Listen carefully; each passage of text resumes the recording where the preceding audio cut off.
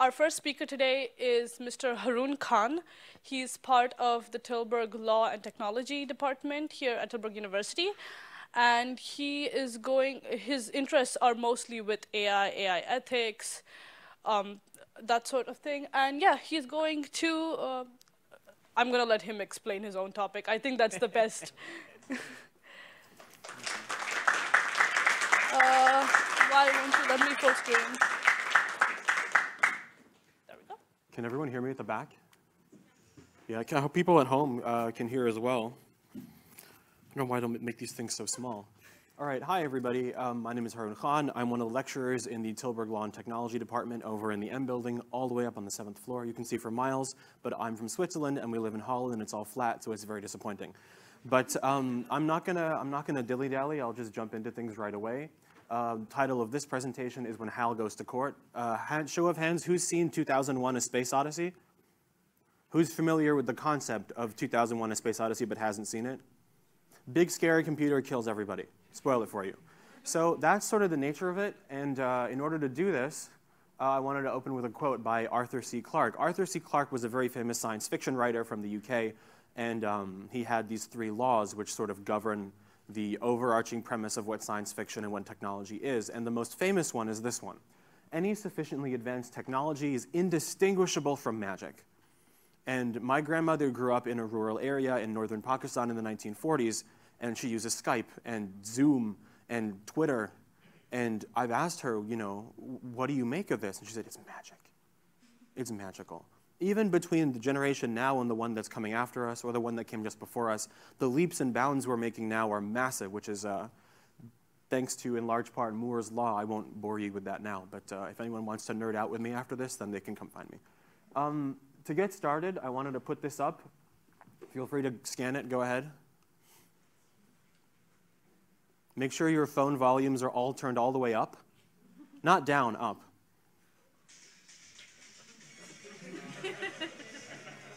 Okay. For those of you who know this is called a Rickroll. It's a typical sort of internet prank.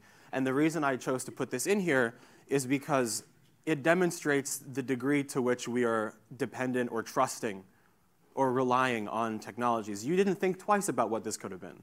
It could have been a poll for all you knew, right? But it wasn't, so got him. Right? Is this working? Yes, it is. Okay, I wanted to start this by prefacing that as far as me and the other speakers go, I'm very much the lowest person on the ladder. I'm the least qualified and have the least experience, so what I'd like to deliver for you guys is sort of a crash course, introductory tutorial to the concept of AI ethics, and the legal relationship between the law and artificial intelligence. So with that in mind, I'm a very big cartoon nerd. Those of you who are in my classes will know this. And so I use cartoons to illustrate these sorts of principles where I can. So let's read the room. By show of hands, whoever wants to answer, where is AI in our daily lives? Where do we find it? Are you all that shy? Orange sweater? Where does AI manifest in our daily lives? Good question. Hey, Siri. Right? Yeah, Siri, or for writing texts, or... Sure. So, oh, you said that quick. Do you use that? You don't have to answer that. Don't answer that. There was a hand in the back, too. Yeah. Writing my thesis. Writing your thesis? You're not a student of mine, are you? Okay, no. What else? Just kidding. Anything else? In the glasses, right there, with the short hair? Yeah.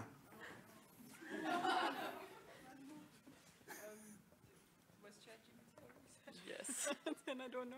ChatGPT's been said by everybody so far. Well, I try to avoid AI. I'm scared. I don't blame you. That's why I say thank you to Alexa, just in case, you know. I actually do that as well. On the way to work. On the way to work, so navigation. Waze, Google Maps, navigation, things like that, right? Yeah. Right on. Okay, super. So, I mean, it's blindingly obvious by this point that AI is something that's basically inextricable from our daily lives. Did I traumatize you? I'm so sorry. A little bit? Okay, I won't pick on you anymore. Okay.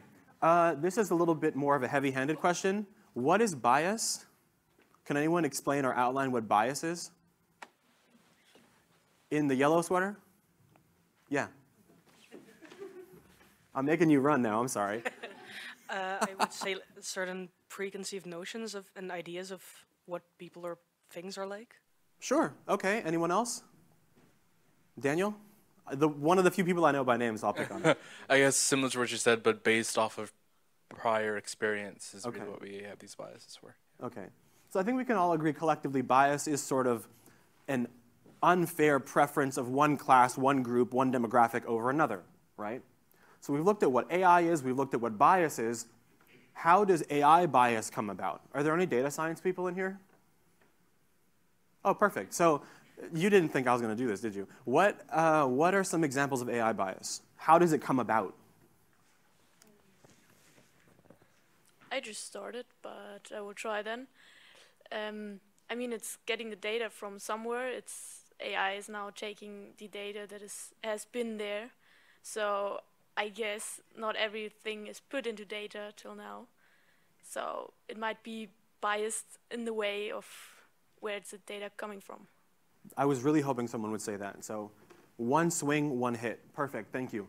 What I'd like to talk about is the way where much of the AI bias we see today comes from and any ways that we can treat it. And there's a difference between treating something and curing something, and I'll get to that a little bit later.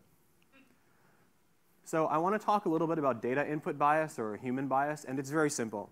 There are inextricable biases in human-generated data that are used to train AI algorithms, and the AI algorithms connect the dots either actively or passively. They might connect dots that we don't see because they're smarter than we are. And they replicate these biases, which results in propagating these disparities and these discriminatory practices. And there's a name for this in this field, GIGO. Does anyone know what GIGO stands for? GIGO stands for garbage in, garbage out. So so if I was to water a plant with toxic waste, the fruit that grows from that plant is going to be poisonous, right? And that's exactly what this is. If we train AI using data that we know is wrong, or even if we don't know is wrong, it'll point out and reinforce and strengthen things that are wrong in the data, and then we realize and we think, oh, shoot, that's not great. So there's a couple of case studies I wanted to jump into, but before I do that, there's a couple of things. Anyone know this cartoon? Just say it, shout it out. Powerpuff Girls, thank you. I don't know if I'm showing my age here, because I know this is like a 90s thing. But Professor Utonium has this secret formula for how he created the Powerpuff Girls, and it was all this big mistake. But biased and inaccurate training data, plus systemic and historic injustices, and poor AI regulatory framework, and the lack of legal precedent results in unreliable artificial intelligence, the propagation of existing injustices, and the Collingridge dilemma. Does anyone know what the Collingridge dilemma is? Oh, good, I get to explain it, super. So the Collingridge dilemma is this phenomenon, this sort of double-edged sword where in order to understand a technology sufficiently, it has to sort of permeate and penetrate into society to a point where it's being used by a very large audience, because otherwise no one really knows how it works. And the problem, the caveat with this is that if a technology has become so commonplace in our society, it becomes very hard to then rein it back in. And there's an expression for this, you can't put the genie back in the bottle once it's come out, right? Or like, the cat's let out of the bag, or I like using idioms a lot, but that's why Genie is here. Fun fact, Robin Williams improvised so much of the script in this film that they couldn't submit it to the Oscars for a scripted movie. So we're gonna take a look at a couple of case studies here. Anyone know this show? Thank you, it's my favorite show ever. I wrote my grad thesis based on an episode of this. We can nerd out about it later. This is the first one. This is not about AI, this is about technology and manufacturing and things like that. So I wanted to start with this and then we'll go into more complicated and more layered things.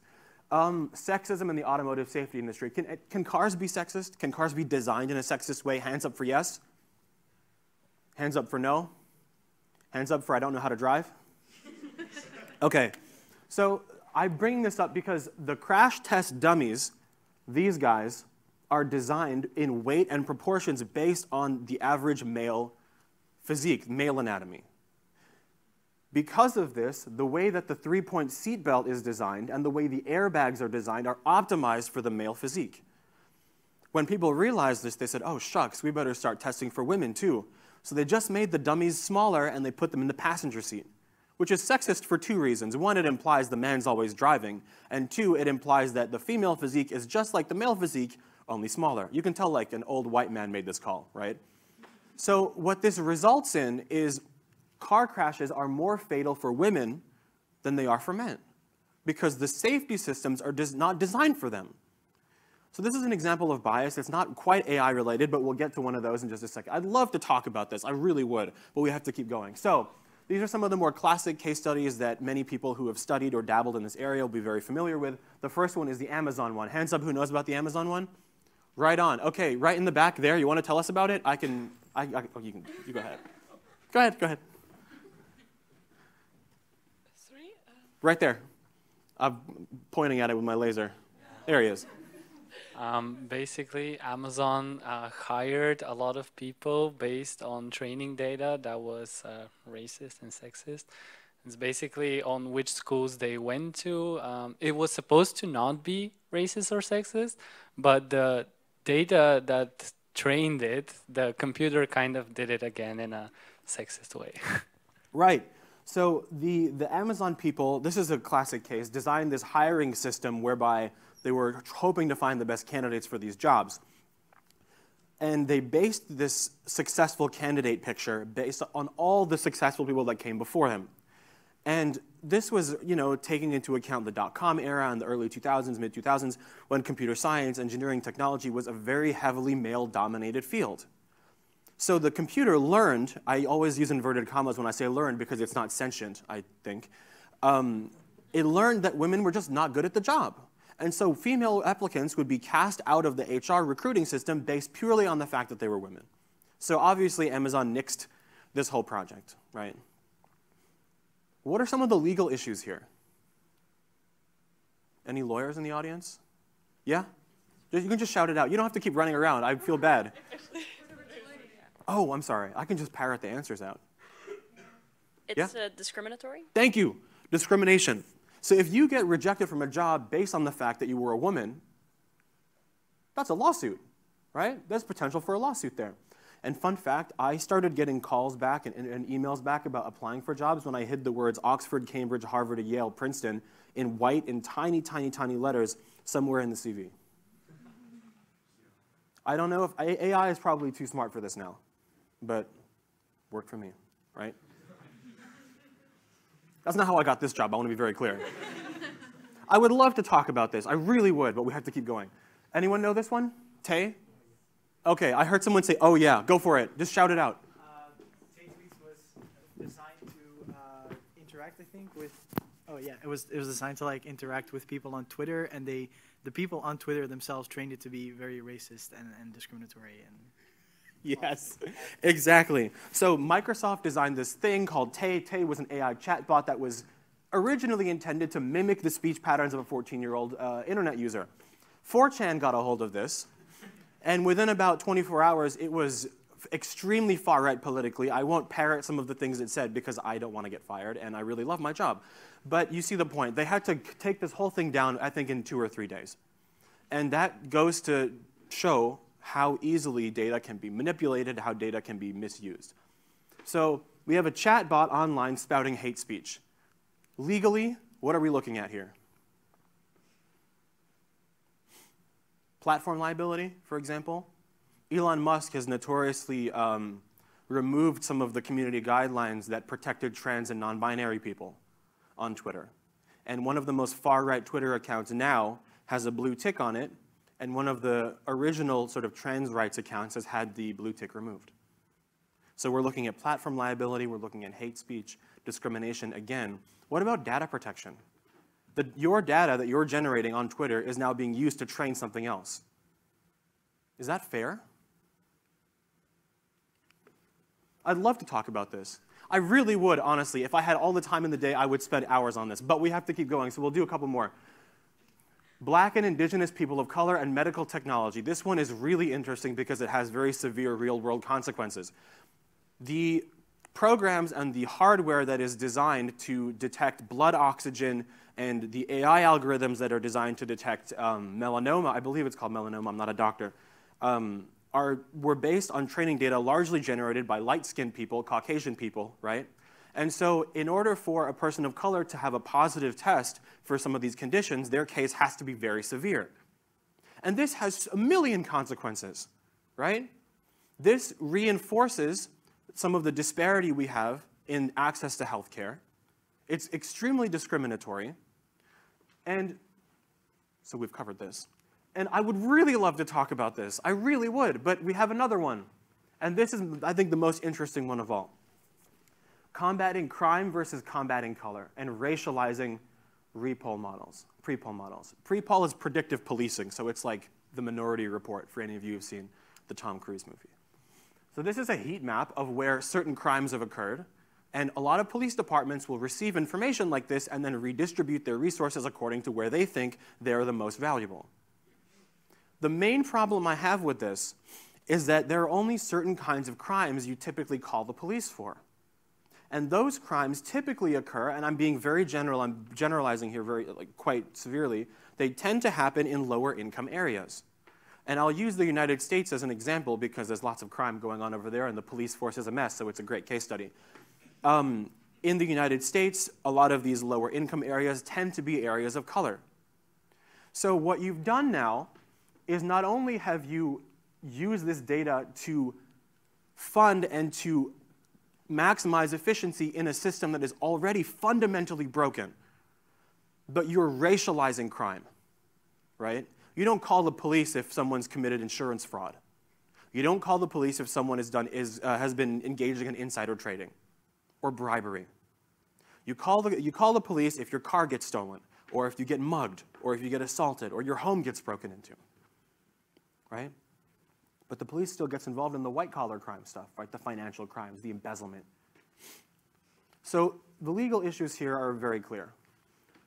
Someone flipped this on its head and talked a lot about the white-collar crimes and generated an AI model, so that turned out to be very interesting. And I would love to talk about this so much, but we really do have to keep going. So I wanted to talk about the risk taxonomy, right? The EU has this whole AI draft AI Act that's come out, and they've categorized AI thusly: minimal risk, limited risk, high risk, and unacceptable risk. And I don't have much time left, so I'm going to have to go quickly here. Unacceptable risk: all AI systems that can be considered a clear threat to safety, livelihood, or the rights of individuals, like social credit scores, for example, right? High risk: AI technologies present or active in critical infrastructure, so like, traffic lights and highway movement, things like that. Educational and vocational training, product safety, law enforcement. And there are a lot of counterbalances and checks and balances to make sure that these things are done as fairly as possible. So risk assessments, high standards of data set quality, high security, and human intervention, activity logging, etc. Obviously, these are all subject to conditions, and it depends very greatly on what you're using, how you're using it, and all of that. And I'd love to talk about that. And we have limited risk, transparency obligations. So if you're interacting with a chatbot, the chatbot has to say, hey, I'm a chatbot, I'm not real. So at least the person on the receiving end knows, okay, this isn't a real person. And then you have low risk. This is like video game AI and spam filters and things like that. This is a really time-sensitive issue. I'll try and use a metaphor involving rappers here. If you don't know who these are, I'm walking out right now. Tupac on the West Coast, Biggie on the right. And in the US, there's something called East versus West Coast Code. And by the time the nerds in Silicon Valley have developed a new technology, these guys are only just understanding the one that came before it. And as soon as the guys on the East Coast in Washington, D.C. have created legislative instruments to tackle the technology on the West Coast, they've got 10 new things going on over there. So it's this constant tug of war in the United States, I'm using as an example again, between the East and the West, trying to figure out how we can best clamp down on these technologies that are coming out all the time. And you guys have seen all the cringy US politician videos trying to explain what's an internet, what's a TikTok, right? You guys have seen those. I've seen too many of those. This is a very time-sensitive issue. So treatments versus cures, I'm aware I don't have much time left. I'll go as quick as I can. Treatments versus cures. A treatment can manage something that is already manifest, and a cure can eradicate it, right? There's no cure for cancer. There are treatments for cancer, chemotherapy, et cetera, right? There's no cure for cancer. Is there a cure for AI bias? I don't know. I'd love to find out. That's what half my research is about. What do you think? Show of hands. Is there a cure for AI bias? Yes. No. There's no right or wrong answer. I just wanted to find out. So will you press the button? AI will be instantly and permanently debiased, but you'll have one sock that is always slightly wet. I don't know, you know. That's a tough call for me. Oh boy, all my notes. That's okay. So I wrote a couple things down. I want to make sure I read them properly. Do I need this? I do. So one at a time. This is one treatment for AI bias, examining content. Some industries use cases, and they're more prone to AI bias, right? And having a prior record of what's going on and the biases that came before us can help us to inform ourselves better on what's to come. So that's one. Inclusion by design. Engage with social scientists and humanists and people who are involved in diversity and inclusion so that you know you're designing something that is, to a degree, future-proof. Right? There's another treatment. Representative data sets is another one. You have to establish, proper procedures, proper guidelines on how to poll the largest amount of people, the most diverse amount of people, because you want black people, white people, Asian people, queer people, trans people, non-binary people, abled and disabled people. You need to get a very holistic representative data set of the people you are interacting with in order to best cater to them, right? If I, as a person of color, go to the dermatologist and they use an AI that was trained entirely on Caucasian people, I would question the efficacy and the utility of it based on my skin, the physiological differences that I may have, the genetic predispositions that I may have, right? So we need to make sure that our AI is comprehensive and is inclusive. Human oversight. Don't just let these things run rampant. Make sure there's someone standing over the AI to press the button if anything were to go wrong. That's a huge reductive, huge paraphrase, but I think the idea is there. And explainability. Black box algorithms make this very difficult. Black box algorithms kind of come to these decisions and don't really tell anybody why. But explainability and being able to articulate the reasons why AI comes to this or that conclusion is critically important.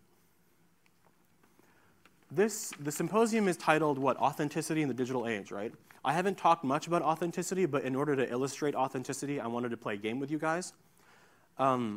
With these images and this music and this artwork and these poems that are being generated by AI, it's often hard to tell what's human, what's not. And our children might not know who's human, who's not, what's human, what's not. Am I real? Is this real, that real? And that's a question people have been asking for a very, very, very, very long time. Who am I? What's real? Etc. Plato's cave. So I want to play a game with you. I want to read a poem by Jose Frank. And I'm going to ask you all to cooperate with me. I'm going to sit on this chair, and you're all going to close your eyes, and you raise your hand if you think something applies to you. And you can open your eyes again when I say the word congratulations. You guys with me? Yeah? Yep. Okay. So this poem is called The Human Test. Please raise your hand if something applies to you. Have you ever eaten a booger long past your childhood? It's okay, it's safe here. Have you ever made a small, weird sound when you remembered something embarrassing? Have you ever purposely lowercased the first letter in a text in order to come off as sad or disappointed? Okay. Have you ever ended a text with a period as a sign of aggression? Okay, period. Have you ever laughed or smiled when someone said something terrible to you and then spent the rest of the day wondering why you reacted that way? Yeah. Have you ever seemed to lose your airplane ticket 1,000 times between the check-in and the gate? You ever put on a pair of pants and much later realized there was a loose sock smushed up against your thigh? Have you ever tried to guess someone else's password so many times that it locked their account? Have you ever had a nagging feeling that one day you'll be discovered as a fraud? Have you ever hoped there was some ability you hadn't discovered yet that you were just naturally gifted at? Have you ever broken something in real life and then found yourself looking for an undo button in real life? Have you ever marveled at how someone you thought was so ordinary could suddenly become so beautiful? Have you ever stared at your phone smiling like an idiot while texting with somebody?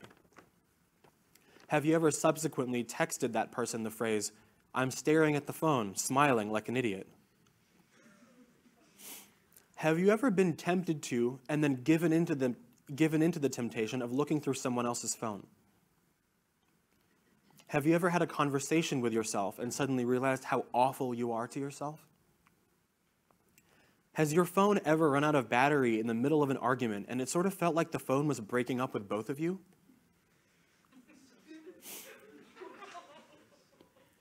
Have you ever thought that working on you was futile because it should just be easier than this, or that this is just supposed to happen naturally? Have you ever realized that very little in the long run just happens naturally? Have you ever woken up blissfully and suddenly been flooded by the awful remembrance that someone had left you? Have you ever lost the ability to imagine a future without a person that was no longer in your life? Have you ever looked back on that event with the sad smile of autumn and the realization that futures will happen regardless? Congratulations. You've all completed the test and you were all human. Thanks.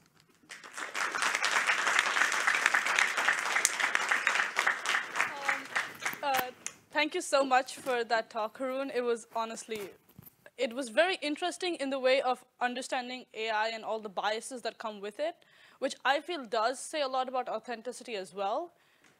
But at the same time, I really liked the poem activity. Some were really funny, some were quite sad, but it was really interesting. Anyway, we will now be open to questions for Haroon. So if anybody has a question, feel free to raise your hand, and we'll pass you a mic. Questions, anybody? Alec? No, it's fine. I was wondering about your research, and in particular how your own research contributes or like helps to diminish the bias or to contribute to inclusiviteit. I'm very sorry. Since you're talking about this topic, like what do you do in your research yourself? So can you hear me back there? I'm trying to get involved in a couple of different projects. The one I'm most excited about that hasn't quite gone anywhere yet is the liability of platforms in regard to the manosphere. Are you familiar with the manosphere? You're familiar with incels? The manosphere is sort of where all the incels hang out, right? And you all know who Andrew Tate is, I presume, right? So people like him and the effect that they have on young people, particularly young men, and whether or not online platforms like TikTok and Twitter have a duty of care to prevent hate speech and clearly dangerous dialogue from permeating into the wider depths of their reach. So that's one project, and another one that I'm hoping to work on in the near future is investigating the disparities in minority demographics access to mental health support through the internet.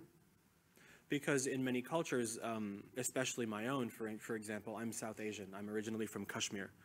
And in our culture, if you're antiquated, you don't really believe in mental health. And I'm sure a lot of people of color can relate to that. You know, Mom, I'm depressed. Oh, you're not depressed. You're just sad. Oh, you'll be fine, right? These are clinical things that people need to be more cognizant about. And I don't blame the parents because this is a very new conversation. But it just so happens that because of the communities they come from and the access to resources some people have, getting the mental health support that they need is impeded in some way. So that's something I'm looking at as well. I'd love to look more at the more intrinsic biases and the more algorithmic and, you know, the computer science aspect of things. I'm not much of a CS buff. I'm more of a legal academic. But I have hopefully a career ahead of me, so I'm looking forward to a wide variety of different projects. Right behind you, right there. Yeah.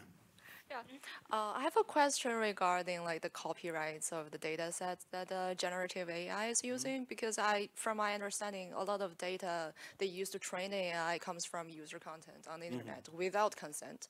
So you talked about explainability and the black box policy. So I don't know if it is like in technology possible to just unravel the black box and label all the like references and resources where the result is coming from. So for those of you who know, black box algorithms come to these conclusions and generate these results, and we know very little about the decisions that are being made in the algorithm itself. So that's probably one of the more autonomous types of AI that we have. If anyone knows better, please feel free to correct me. And I don't know very much about the copyrights and the rights that users have over their data and protecting it from being used to train AI. I don't have an answer for that. I'm sure many brilliant people in my department could speak with you for hours about it, but I can't. So I would advise you to come upstairs to the 7th floor and knock around or send an email, because there are amazing people in my department. Hopefully, I'm not one of them yet, but you know, we'll see. Fingers crossed. Yeah. You gave some examples about AI and the problems it causes in society. They were fairly old examples, I think. What is a very recent, very new problem that has been coming up regarding AI and its implementation in the real world? The first thing that comes to mind are the beautification standards of TikTok. Does anyone know what I talk about when I say that? Do I need to explain it? I will anyway.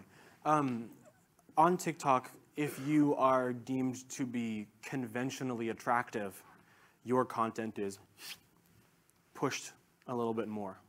And if you aren't, this is why my TikToks don't get any views. I'm joking. Then your content isn't quite pushed as much. And there are obviously a lot of tech things going on behind the scenes to determine who is and who is not attractive. By what standards are they measuring this? Are users consenting to having their data processed in this way? And so on. So that would be a more contemporary example, I think. If anyone has any better ones, then I'll be around for a while after this, and I'd love to hear about them. Okay, well, thank you so much. We are going to be doing a little, I won't call it an activity, I will say it's a little fun thing we're going to be doing next. We are going to be asking ChatGPT what it thinks about how we can be authentic in the digital age. And let's see what ChatGPT has to say about it. It wouldn't be a symposium about authenticity if we didn't bring ChatGPT in, right?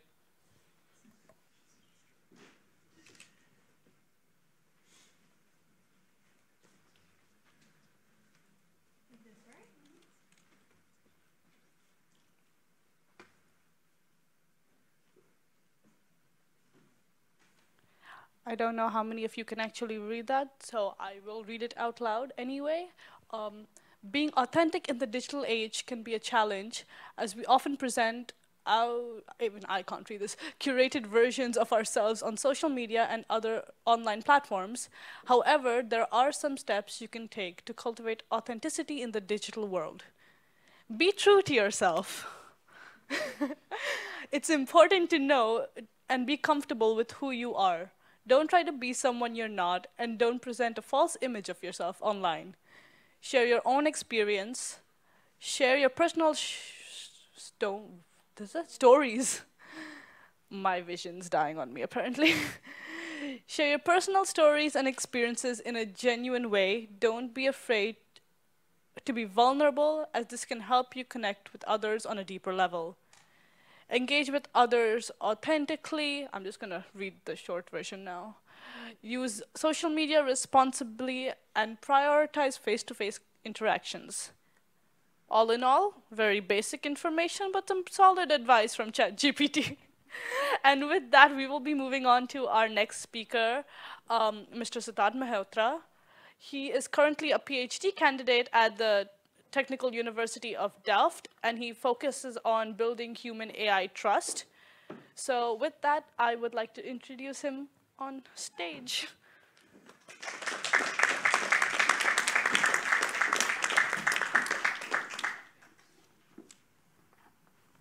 Okay, people at the back, can you hear me? Perfect. Okay, so a brief introduction about me. I'm a final year PhD candidate at Delft University of Technology. I work in the interactive intelligence group, and my background is in computer science. So bachelor's was in computer science, master's was in computer science, but my specialization is in human-computer interaction. which is basically related to how humans interact with computers. And I opted for this one particular talk because the topic was so fascinating to me. Okay, so how it actually connects to the part on the trust. So before we deep dive in, this should work. Yeah, can you please just join the Slido? I have a couple of interactive questions to ask over there, so that might be interesting. No, I'm not going to play any YouTube video, so it's just going to be any polls.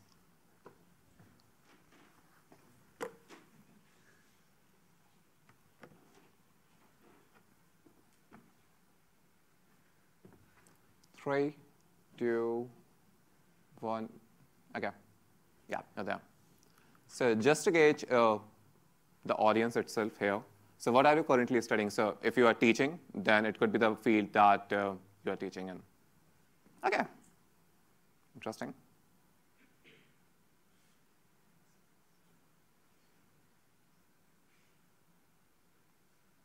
Okay. I'll stick to this part then. So we have a good combination over here, and this is what is really interesting to me, especially from the part of communications and media, because the research that I do on is related to interactions with the humans, right, from the computer perspective. So it's really interesting. Okay, so this work is in collaboration with my supervisors, so Professor Kathleen Yonker and Assistant Professor Dr. Mirtha Tillman. So let's start understanding the part about the authenticity. One of the things that you see highlighted over here is a trustworthiness, right? Which is a very similar concept to what authenticity could be. And if I just go by with this book from Anne Morris, then authenticity is one of the key pillars of trust itself, right? And the others which are related to empathy and logic. So by going this perspective of authenticity, which is like honesty to a certain extent, and also about how much I can trust you, because if you are being authentic to me, then there's a good possibility that I can trust you, right? So those are the things which somehow gets related on a one scale. But we need to understand that trust in AI is altogether a different thing, right? So when I trust somebody, let's suppose a stranger, then the first thing that I have is like, I have certain amount of uncertainty, which is like, oh, can you really trust this person? And at the same time, when you're trusting somebody, then it is like there's a certain goal which is in your head that you want to accomplish, and it always goes with some vulnerability. There's a risk associated with it, right? So there are two key components of trust in AI, which is related to uncertainty and vulnerability. So the element of risk is really important while we are making anybody trusted in one particular system, and at the same time, there needs to be some uncertainty. So the talk will follow from here in more technical sense, which will give some sort of notions that, okay, what the previous speaker discussed about some biases in AI and how we can overcome that, but it will be more from the technical side. Before that, I talked about, appropriate trust. That was the title of my talk. So designing for appropriate trust. What appropriate trust is in the first essence, right? And what I'm really talking about, okay, trust is one part, but what is appropriate trust, right? So there are some definitions from computer science perspective, which is related to follow and correct AI recommendation or not to follow an incorrect recommendation. So if you follow some correct recommendation from AI, then it is appropriate trust, right? And the other cases which leads to over and under trust, which is somehow more consensus kind of like definition in AI terms, mostly from the computer science community. Keep it a mold. Now go from the perspective when the people from psychology or even human-computer interaction target this. So it's related to this part of trustworthiness. So here I'm not talking about relying on some AI recommendation or not relying on AI recommendation, because that's my reliance. And that's not exactly trust. If I'm talking about the trustworthiness of other person, then I'm actually not just focusing upon reliance. It could be other things also, right? How honest that person is, how emotionally I can connect with that person. Is that person is having some inherent values that are very similar to me, right? So those are some distinct perspectives compared to what computer science people have already looked at. And this is from philosophy. which is like you have some justified beliefs that this other person has some suitable dispositions. So justified beliefs are just right, okay, I'm interacting with you, and let's suppose we have been friends together for 5 or 6 years. Now I have a just justified belief that, okay, if you're gonna invite me for a lunch, then it's sure that you will be there to some certain extent. And suitable dispositions is that it's gonna create some sort of an emotional link between both of us, right? So that is coming from philosophy. And see, there is vast amount of variation in what appropriate trust is. And in terms of AI also, we are really not sure. To a certain very simplistic, essence, we can understand if you're not over-trusting someone, if you're not also under-trusting someone, then it is appropriate trust. Then going back to why this is really important, why we need to have appropriate trust. The same example I've used, it's from Amazon, right?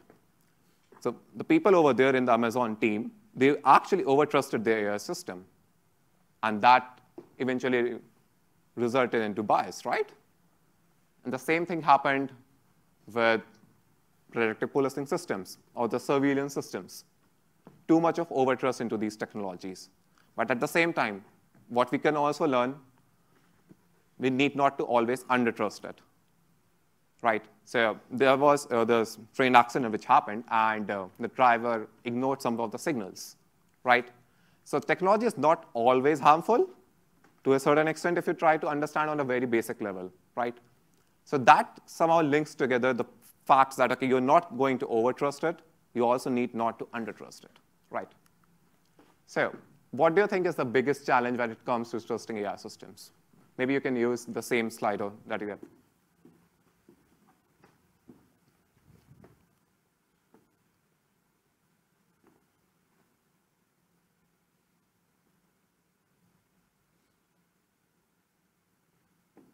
Okay, bias, we already have talked about it to a larger scale, I suppose. Exploitation, limited understanding, biased data, no face-to-face connection, indeed. Ignore others, okay, check control outcomes, black box, indeed. Contains emotions, of course, and the previous experiences. Lack of transparency. Okay, I'm just going to move ahead from this. So you already have different variety of reasons that, okay, when it comes to trusting AI systems, there are X amount of challenges, right? But what we can actually do about that? Is there something from the perspective of going back into the data or trying to understand this and how actually people are interacting with these systems, right? So the research question that I worked upon in my PhD was related to how can we design AI systems such that people can appropriately trust it, and at the same time, how we can verify it. So if you are the one who are trusting the AI system, is there a possibility for you to verify that whether the trust was appropriate or not? That's an important step, which links together the second part, how we can design those human-AI interactions. So if I'm interacting with you on a certain scale, and at the same time, from the perspective of developer or designer of that system, I already know, okay, I need to design for appropriate trust. I just need not to just put in the data and have some result commit out to it, right? So what we did was just kind of like went bit into the history to understand if this is a new challenge to us from the computer science perspective, but it doesn't seem so. So if you see over here, there is this last around 10 years of data, which is like the last decade. And there are so many papers which have worked upon this topic of appropriate trust. Not be the exactly same keyword. It could be related to calibrated trust or trust calibration or optimal trust. But yeah, this topic has already been in research for so many years. And at the same time, there are various models which was firstly used in decision aids, automation, robots, virtual avatars, chatbots, now large language models, right? So it's not a common challenge, but it has been throughout the history itself, right? And we are still on that phase that, okay, what we can do about it. And that somehow results into bias in the AI models, right? once we know that, okay, at a certain angle, we need to be very sure that, okay, we need to be skeptical at the point where the AI is making certain decision to us.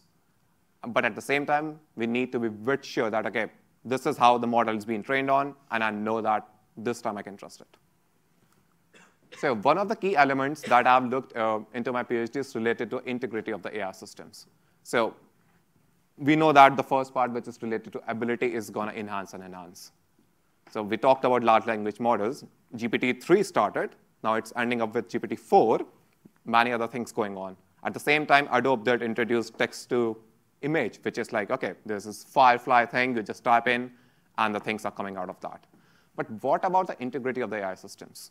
We are just increasing the capabilities of AI models.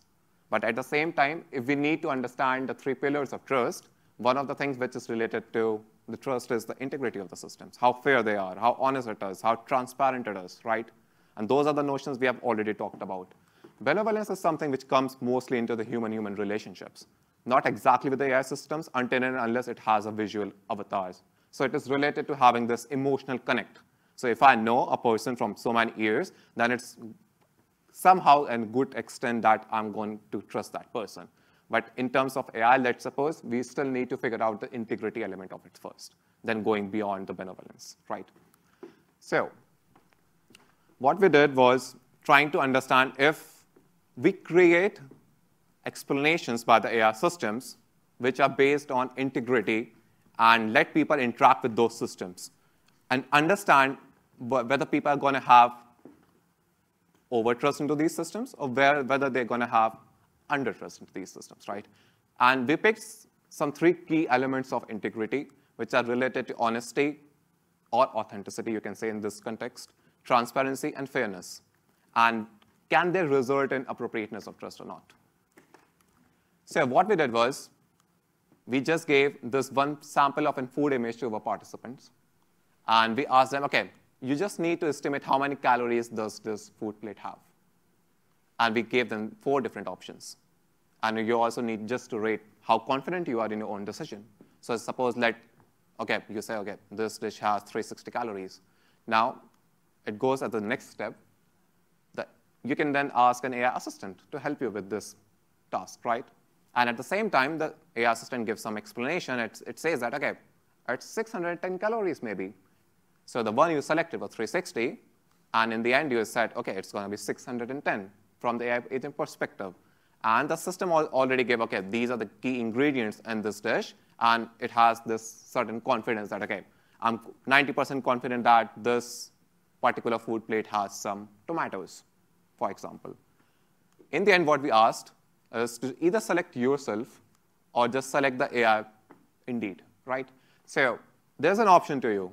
You can just go with your own selection, whatever you said, or you can just choose with the AI part, right? And people did so many crazy things out here. So they was like, okay, the explanation is not so robust, so I'm going ahead with myself. Or maybe the explanation is too detailed, and I'm so sure that the system explained it everything perfectly, so they went ahead with themselves. And we asked in the end, okay, how do you rate your confidence and how the explanations are really useful or not?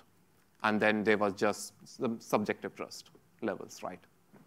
And the results of these experiments was so vast and diverse that we're going to look into. But at the same time, if I go back one slide, then I talked about 3 different principles of integrity, right?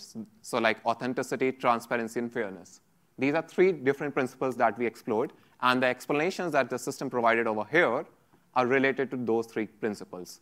So let's suppose the explanation was in the part which talked about nothing.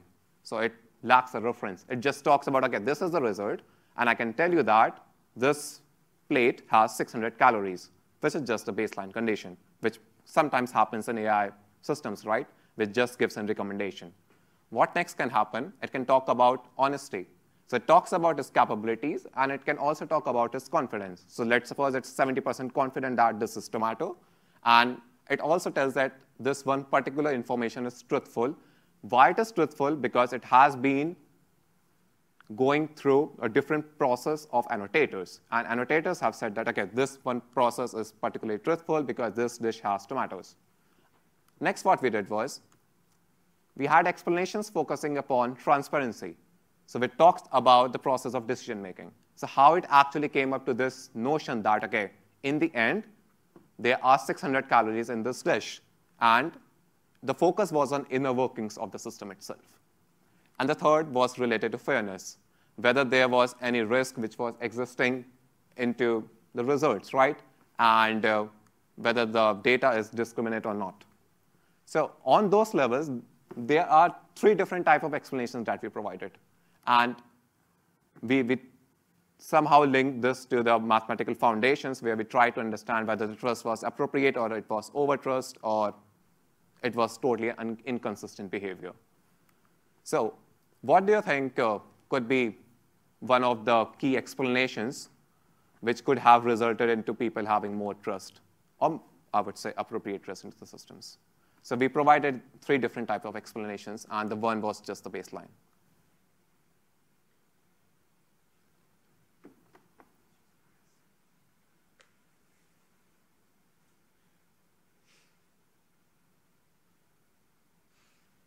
Interesting.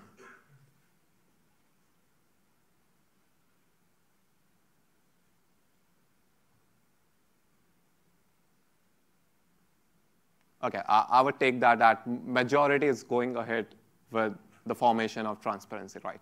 Now let's dive deep bit into the results. So the transparency condition over here, if you just try to relate it to appropriate risk, was very similar to the ability condition. Surprising? But what happened in this case? If you talk about fairness that people are mostly being aware of, right? So here we are talking about AI is making biased decisions. It is coming up with own biases. And maybe the food that you see over there, it was annotated by people from Western population, but the dish is from the South, right? So those are the different things which comes up while giving an explanation which is linked to the fairness part. And the honesty and even the ability notions over here are very different. But there's a caveat over here. When you increase the fairness of certain thing, it also increases the overtrust. So you talk about fairness. Okay, this one particular explanation is talking about fairness in terms of explanations. The overtrust part of it somehow also increases.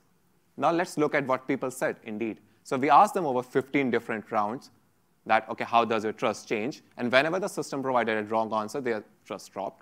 Of course, it is like I'm giving you a wrong answer, and after that I ask you, do you trust me? It drops. But substantially, when the system talked about honesty, it was a bit higher, even when the trust dropped.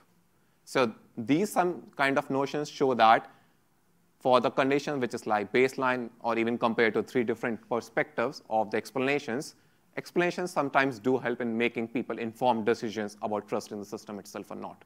And this is one of those concrete proofs that say that, okay, you need to make a system appropriately designed in such a manner that people are going to trust it and be skeptical when it need not to be trusted. So these are some of the key results which talks about whether the previous correct answer was there or it was on a wronger scale. And what we aim to contribute with this one particular study was there's this formal computation that we can do in order to understand whether the people are trusting the systems as appropriately or not. So rather than focusing upon, okay, am I being more skeptical or am I being more under-trusting this one particular system? And at the same time, we need to know that, okay, the expressions of fairness principles are really important because the hype which is around AI is there, and the system tried to explain its own biases and somehow say that, okay, these are the biases I'm currently trying to deal with, can actually help people to make their trust in the systems more calibrated. And finally, the subjective trust is always something which builds up after a certain amount of interaction. If you just interact with ChatGPT for the first time, you'll be like, oh, amazing, superb, what's happening over here? But after 3 or 4 interactions, when you interact and give different rounds of questions, then you'll be actually like, oh, okay, maybe it's not working that great that I was thinking in the first instance, right? So trust doesn't just build up in 1 or 2 interactions. It requires different amount of time in order to build it up. And finally, here are some of the selected works if you are interested in knowing more about how to design for appropriate trust. And I'm happy to take questions.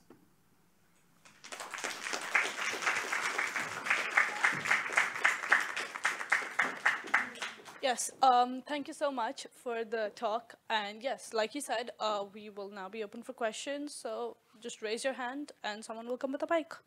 I was wondering, the findings that you have are very interesting and certainly could, I think, be helpful in heightening the trust that people have in AI when it is justified.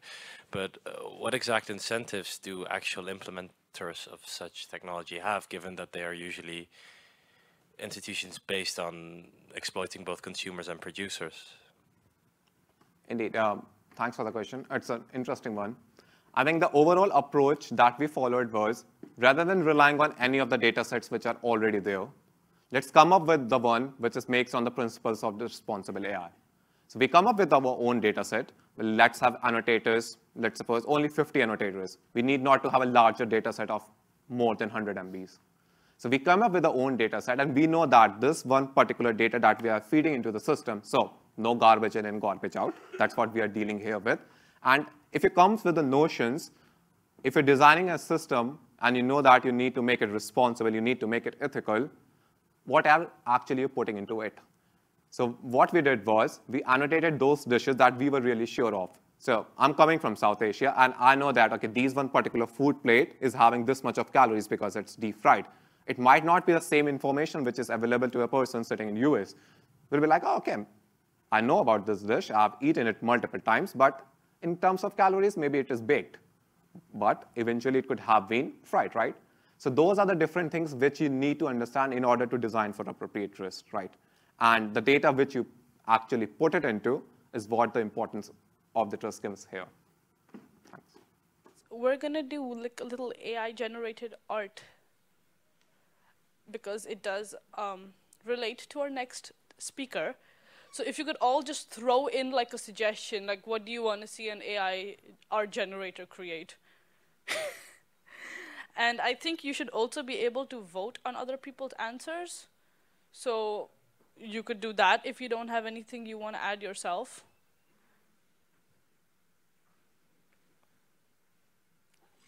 Crab pianist is definitely a new one.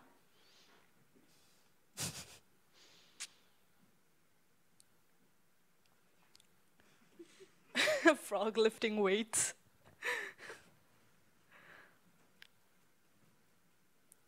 I've put a timer on this because otherwise we're going to have like a million words.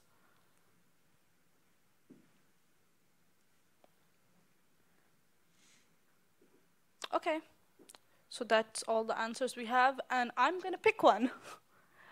I can't get crab pianist out of my head, to be honest. I think that is definitely a funny one. So we've got crayon, and I'm going to type in crab pianist and art and draw. And it's drawing. So while that's happening, we are going to start with our next speaker, Dr. Eric Postma.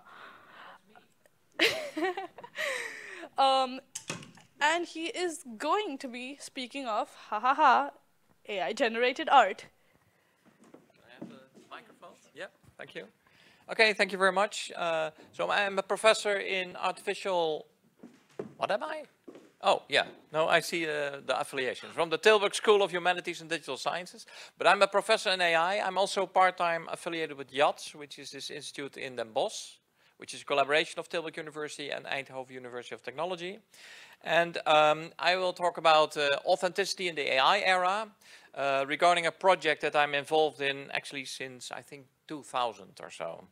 And it's about art. So this, you might recognize this segment of a famous painting by Vincent van Gogh. And throughout my life, I'm interested in pattern recognition, which is a bit of an old-fashioned term. But it's actually the question how we recognize patterns. And that could be how you recognize faces or objects, etc. And that's a big mystery. That's our brain is doing that. Our brain is generating perceptions. And or our awareness of perceptions. And there are all kinds of discussions about how veridical this is. In other words, do we see the real world as it is, or do we create an internal hallucination? But at any rate, what artists like Van Gogh are doing is they're manipulating our perception to achieve certain emotions or appreciations of their art. And I think that's an interesting thing. And that's why we study since 2000 this from the perspective of AI, where we try to capture and to model. So these are two sides of the same coin. Capture means we try to mimic how art experts see paintings and how they recognize, for instance, if they see a segment like this, that they recognize, oh, this is a Van Gogh. And at the same time, so you could imagine you built an authentication machine. That was not my interest, but in principle you could do that. And on the other hand, you could see, okay, how does the brain recognize these patterns? Now, when I coined this idea, I had a colleague, I thought it was a silly idea. And my colleague said, it's a great idea. I said, no, it's a silly idea. Who is interested in that? And he said, you should apply for funding. I'm sure it will be funded. And ultimately, I applied for funding, and we got funding for this project. And it turned out to be very media savvy. Because before we did anything, I already got an offer for 100,000 euros to give my algorithm to an art dealer. And even when I said, I don't have an algorithm, the art dealer said, but I still pay you 100,000 euros if I can say that my paintings have been analyzed by your algorithm. I was a bit surprised, but now I understand how perverted this art world is. Of course, I didn't accept this money. But what we did instead, we went to the Van Gogh Museum and we talked to art experts there, because I was interested in the question, if you see this, how do you know that's a real Van Gogh? And you know what the answer was? It's the rhythm. Do you see the rhythm? It's the rhythm of Van Gogh. And rhythm is something I associate with drumming or music or something, but he says it's the rhythm of the brushstroke on the painting. That was the way that one of the experts at the Van Gogh Museum recognized the features of Van Gogh. Now, initially we used what I call traditional machine learning. So for those of you who have statistics, it's like logistic regression and then more sophisticated things. Now in recent years, we of course have the so-called deep learning revolution that I will come back to in a moment. And they boosted the prediction performance and also maybe the modeling power of these systems to see how our visual system is doing this. Now, the whole controversy started with a question about Van Gogh's sunflowers. There are 3 copies of the Van Gogh sunflowers, and one of them was considered to be a forgery, according to an amateur expert. And it was quite a thing, because the Yasuda insurance company in Japan, one of the major funders of the Van Gogh Museum, bought that alleged forgery for several $1 million. So it was a very painful thing. And then I discussed this with the Van Gogh Museum and said, wouldn't it be nice if you would have a machine that could determine the authenticity of the painting?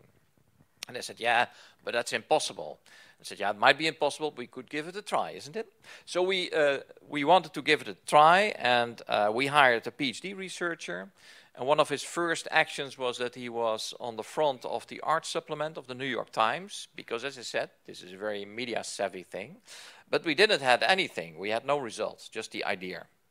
And so the idea was to use computer vision technology, a special technology to analyze images, to see if we could find cues like the rhythm to demonstrate that a painting was real or fake.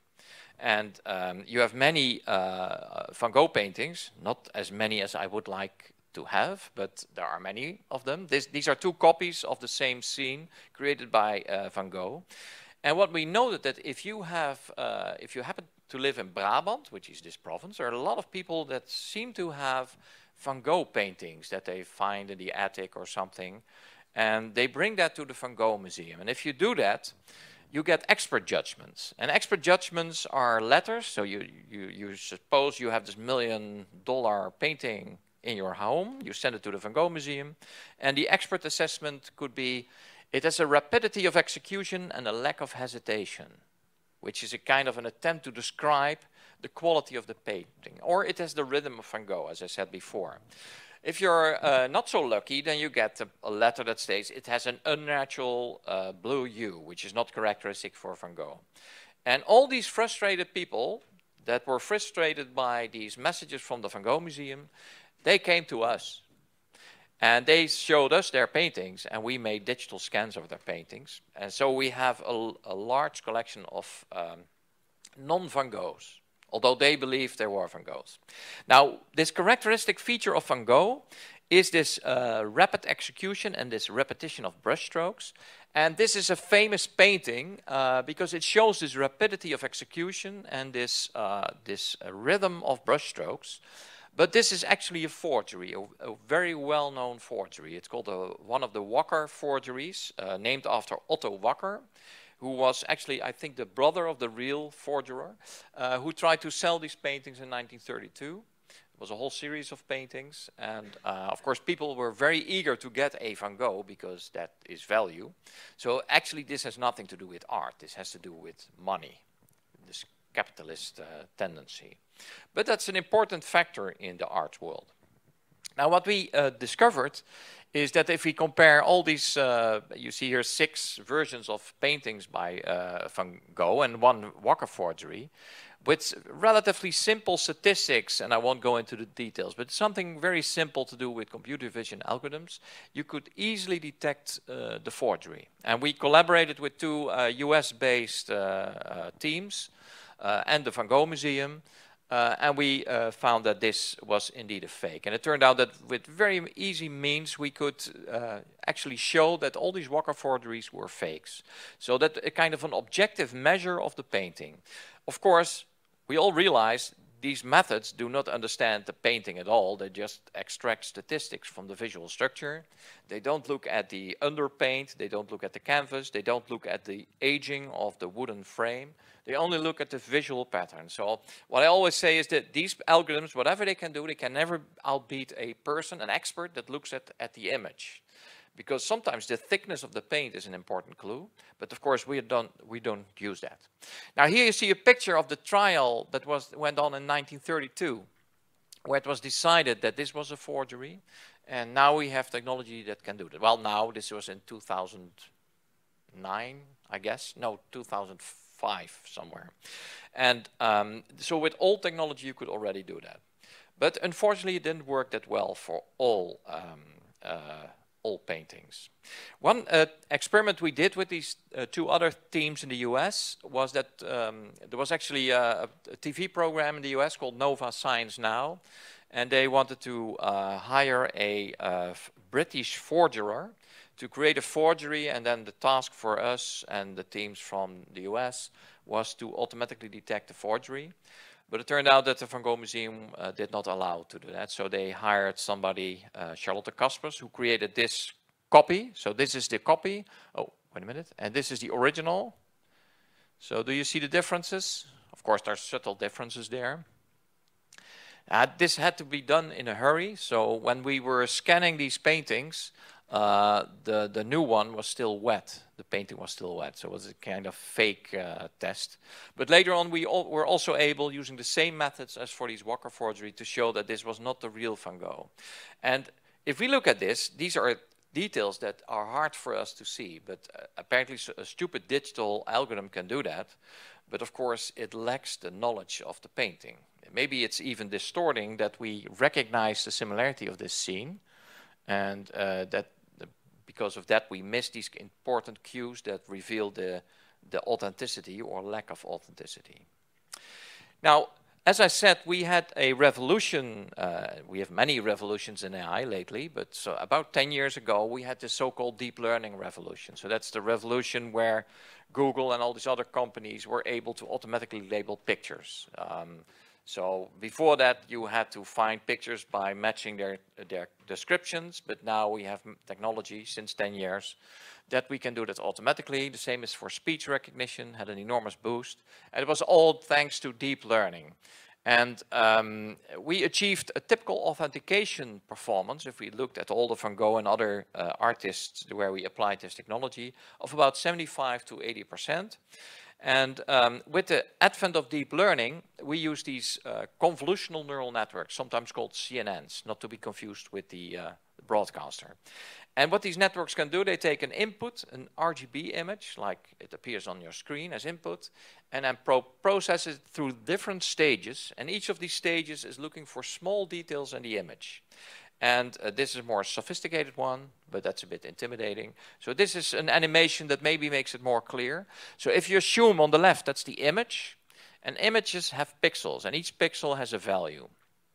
Actually, color pictures have 3 values, but let's assume it's a gray valued image. Then each value gives an indication of the intensity. So 0 is black, and 255, depending on the scheme, is white. So the larger the number, the brighter the pixel. And this 3 by 3 square that you see moving over the picture is a kind of feature detector. It looks for certain patterns of numbers, in visual terms, visual patterns, and it's measuring these patterns anywhere in the image, and then it sends it to the next stage. Now, this is all is happening there. Now the question is, what kind of patterns should it look for? Now the idea with this deep learning, these systems here, is that they automatically learn what patterns should be detected. And they do that by giving them a lot of examples of, for instance, dogs and cats, and then it can recognize the specific features that are characteristics for dogs or cats. Or you can show them a lot of fake and authentic Van Gogh paintings, and then these systems learn it automatically. Now, one of the problems that many art experts have is that there are many artworks where not one but multiple authors contributed. So here you see an example of a painting by Peter Paul Rubens and Jan Bruegel, who were good friends in 1615. And Peter Paul Rubens painted the Adam and Eve and the tree. And all the small animals and details were painted by Peter Paul Rubens. So, and it's actually, we did an analysis on this once, and it's very easy to show which part is painted by which painter, because they use different brush strokes. Of course, if you paint small details, you'll use smaller brush strokes. So that's actually, well, what we would almost trivial to do. But we also work with the so-called Rijksmuseum database, which is a huge database of digital reproductions of artworks. And my PhD researcher, Nanne van Noort, applied these convolutional neural networks, so that's deep learning, to this data set to see if he could automatically determine that, for instance, if you have a painting by Rembrandt, that it associates that with the proper author and not with Van Gogh or Monet or something like that. And it turned out that he was very well able to do that. This is, I think, it's almost 10 years ago, so this has already improved now, as I will show in a moment. But what you can see here is that the diagonal indicates all the cells where the predicted artists correspond to the actual artist. So the more color in the diagonal, the better the performance. And this is about more than 80% on average correct. Now, one of the examples in this data set was an image created by father and son Jan and Casper Luiken.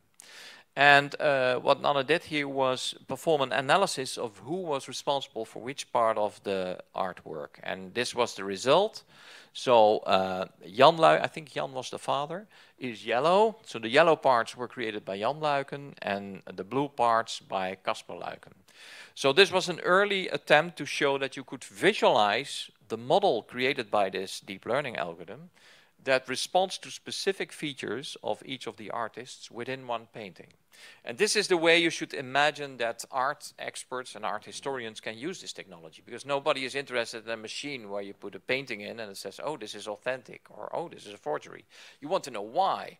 And this is one way to visualize what this network is actually doing. And then, of course, the next step is generating some explanations. These could be visual explanations to indicate which parts or which features are important. It could be brush stroke, could be the pigment that is used, etc. Now, the tendency in this deep learning is that these networks become bigger and bigger. So you're all scientists, so you know about Occam's razor. Who doesn't know about Occam's razor? Nobody dares to raise. There's one. Very honest of you. Occam's razor says that's the principle that if you want to have explain something, a phenomenon in nature or in whatever, then you can come up with a very complex explanation. So, for instance, I see some light moving in the sky. Then I can come up with an explanation. These are aliens that are coming to visit Earth, which is a plausible explanation, but it's not very likely, and it requires a lot of assumptions. Whereas if I say, oh, that's a meteorite, that's much more likely. So Occam's razor says, in terms of statistical modeling, if you use a statistical model to model data, use the smallest number of parameters needed for that. And the smaller, the better. And that describes the data, of course. And the same is true for explanations. Stick to the simplest explanation that requires the least number of assumptions. Now, these CNNs, these convolutional neural networks, have tunable parameters. These parameters are set automatically, and these define what features are extracted from the images. And here you can see the number of parameters in millions. It's millions of parameters. So I once gave a lecture to an audience of statisticians, and you could even see on their faces that they hated this amount of parameters. This is not what you do in statistics. It's everything that is ever forbidden. But AI researchers do not obey the law. They just try it, and it's turned out to be very successful. So there's an enormous tendency to increase the number of parameters. And the same is true, for instance, for things like ChatGPT and all these large language models. There's a tendency to grow these numbers in terms of billions to trillions of parameters. And the assumption is if you keep on growing these models, they will become better and better. Now, the point is, you might have all heard about GPT-4. It's not clear how many parameters GPT-4 has because it's not open. Up to GPT-3, it was kind of open. We know what the size of the networks was. It was growing. But for GPT-4, we don't know. It's hidden, according to OpenAI, which is a strange name for a company that is not very open. But according to OpenAI, they do that for security and commercial reasons. There are no percentages given. But these greater networks, these larger networks, perform better. And this is an example of one of, it's just each module contains a lots of parameters, but these are very, very complicated models. And what we are trying to do is apply these models to authenticating these paintings. For instance, we partition the image or we use the whole image, we experiment with that. This is part of a collaboration with a Swiss-based company that actually started, I think, 6 years ago, and 6 years, and they called me if it would be okay if they would commercialize my project. And I said, yeah, good luck. I'm not interested. I'm a scientist. I'm not an entrepreneur. So they did that, and they earn a lot of money, and now we collaborate. I don't get money. I don't want to have money for that because I don't want to get involved in all these discussions about authenticity. But we collaborate because they have the data, new data, and we have developed the algorithms. And we used this largest network that I just showed, and we got 85% recognition accuracy, which indicates how powerful these algorithms are. There's a lot of pitfalls and things that I can say about the validity of these kind of classifications, if you really are interested in the authenticity. But as I said at the beginning, I'm not interested in the authenticity. I'm interested in the pattern recognition capabilities of humans and how we can approximate that. Now, the latest kid on the block responsible for all the fuss that you now read about is generative AI, and GPT-4 is, and all the GPT systems are an expression of that, and they are based on transformers. And transformers are specific modules, not very complicated. Last week I could even explain it to politicians, so I think then you could also I won't explain it now, but it's very simple.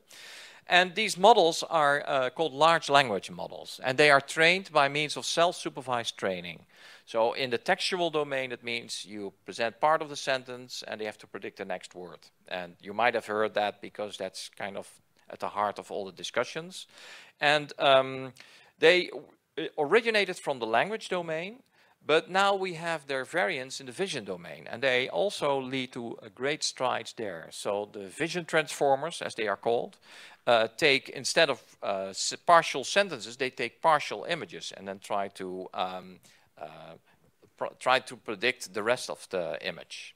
And by using them, and this is an example, the SWIN transformers, you can do segmentation, detection, and classification.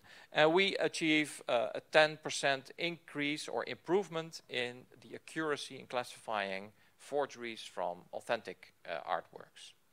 And this is a kind of overview. So you had the traditional machine learning up to 2009.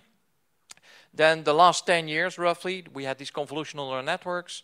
And now we have the transformers, both in language and in vision.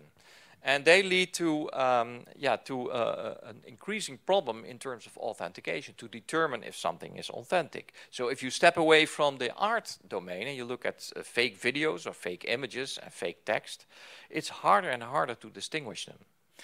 So, and the last is, of course, a counter-offensive. These are the diffusion models. Again, generative AI. And if you look at an example here, this is an example where these systems are trained on images and you add noise to it. But each step from becoming noisier, as shown on the top panel, is associated with training a model. So the model trains to learn how you make a sharp image more and more fuzzy, but also in the reverse direction. And that's what you see on the bottom panel. So the idea is you go to complete noise, Gaussian noise for the expert amongst us, and then you use the learned model to create a new image. And these diffusion models are being used in DALL-E and Midjourney and all these other, and Stable Diffusion, all these things. And is now also integrated in GPT-4. So you can ask for an image and it's generating something according to this prompt. Now this means that you can also generate artwork. This is an example, I think this is from OpenAI, the DALL-E system. But this is what you can create with Stable Diffusion. And it's not the best, but it gives an idea of what it can do. So the only prompt you give here is Sunflowers by Van Gogh. Now, I think there would not be an expert who thinks this is a real Van Gogh. But if you do this multiple times and you tune it a bit, sometimes you get things that are really hard to distinguish from a real Van Gogh. Of course, it's only a 2D image. It's not a real painting. Here you see another, a self-portrait, which actually looks very much like a real Van Gogh. So it's easy to create authentic liking images. And that means that the boundary between what is real and not real is shifting. Personally, I'm not concerned about that with respect to artworks, because I think this whole discussion about what is authentic or not is not really meaningful. The expression in the painting is what is authentic. And I had this discussion with the art historian from the Van Gogh Museum, and he said, it's not the painting, it's the whole story around it that's of importance. And of course, we do chemical analysis and we try to determine the aging of the painting, etc. But it's the whole artwork that it makes it unique. And I think that point generalizes a bit to all domains where AI is invading. Ultimately, you can generate fake faces, as we just saw, or fake stories. But the authenticity is a thing that is much more important for humans. And so I think the fate of authenticity in the AI era will be that the number of fake text and images and videos will also grow rapidly. And authenticity will, in increasing matter, will be associated with the real physical object. So, of course, you can visit a museum on the internet, but it's different from when you are really looking at the Mona Lisa, although it might not be the real one in the museum, but that's another story. And trusted sources become more important. So we can now, in this age of disinformation, you can get all kinds of stories, but you have to rely on trusted sources. This is one of the challenges that our society faces. And on the positive side, I think this generative AI is a great tool in the hands of human artists or scientists to enhance their capabilities. And there are already great examples of that.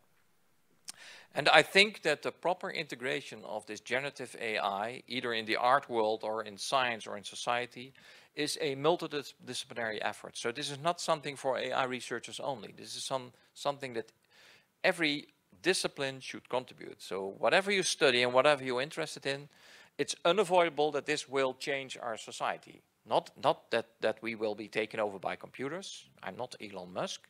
It's a slower process, but an important and very disruptive process, and we need experts to guide that. Thank you very much.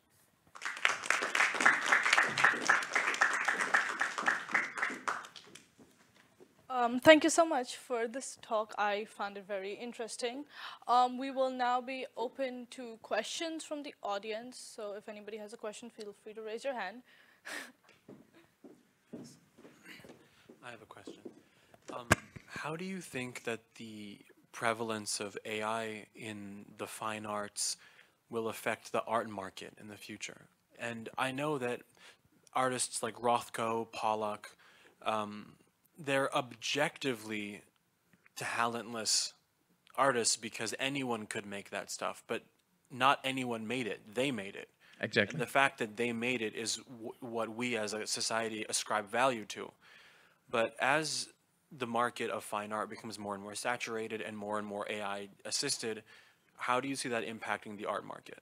I think that for the reasons that you explain, I don't see big effects because I think the authenticity will be valued more than it is now. Of course, there will be a lot of fake art, etc., as there is now, by the way. But these systems are not capable yet of creating kind of artifacts in 3D. Of course, you could have a 3D printer, but the aging, etc., is very hard. But I think authenticity will become more important.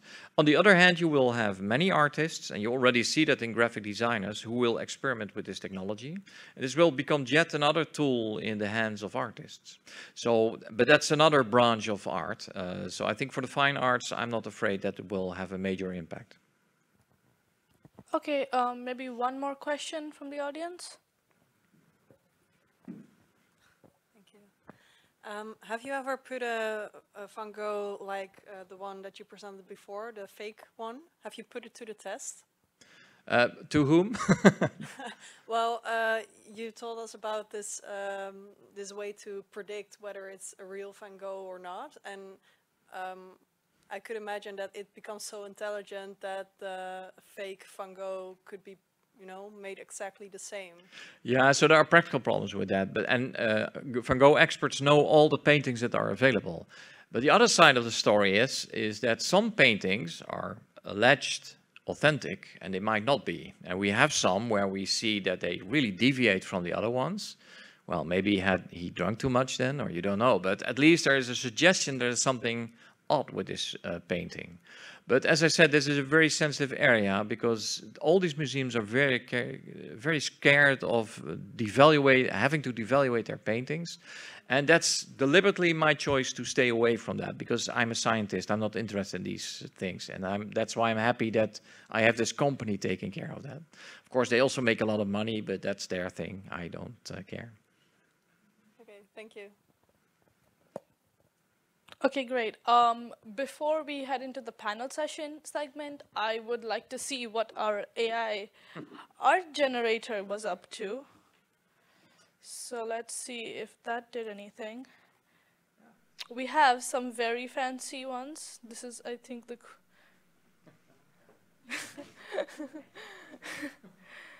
We have some... Okay, this is very disturbing. But yeah, I will say though, despite how obscure a lot of these are, the crabs are in like ultra high definition for some reason.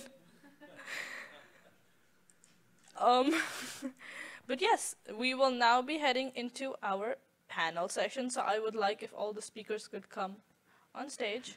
So the first one is that a common topic that comes up when discussing authenticity is deepfakes. Deepfakes are commonly used in ways that spread misinformation, such as for fake news or used in the defamation of public figures. I should have phrased that better. Do you think that there are beneficial uses to deepfakes, and how could they be regulated and used in ethical ways? It's a mouthful, but I don't know, maybe. Yes, that's the first part. I can answer. Yes, there are good uses for that. So now we train doctors to interact with fake patients, to train them. So that's one example. Media, movies, etc. All kinds of. So I can think of a lot of good uses of deepfakes. And the second part was, how could they be regulated? Well, my general answer to questions about how to be regulated is I'm not an expert on that, but I think that's a multidisciplinary effort to think about how should we deal with that, what should we prohibit, what should we facilitate, and I'm not an expert in this domain. Okay. Anybody else? Anything to add? So just to add on this part, so there's just one project which is currently going on in Delft. It is related to the classification of the older movies, especially for visually impaired people. So what happens is that it's a really old movie, let's say from 1960s. So if you use the deepfakes on top of that, just for the audio, so the audio which is currently in 1960s, you can just make it to a bass level audio of 5.3 scale. So which makes it really interesting, especially for the people who have never seen those videos, and especially for visually impaired people, that, okay, you can at least understand the sound of that. So that's making something interesting, and that's currently a research project going on. Okay.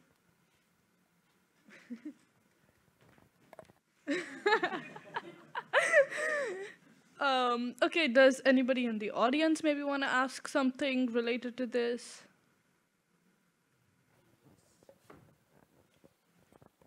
Do you think that deepfakes might die out after some time? Because I remember back in 2010s, there was a big fuss about holograms being a thing and how artists that have died could still make concerts with holograms and things like that, but that never got anywhere. So do you think that this might also not go anywhere, or is it here to stay? To try and answer that question, I'm going to ask you a question. How many concerts have you been to with a holographic artist? 0. How many have you heard of? I remember Tupac, God rest his soul. Tupac did one. Michael. ABBA did one as well. ABBA, Michael Jackson. Queen, Michael Jackson? Yep.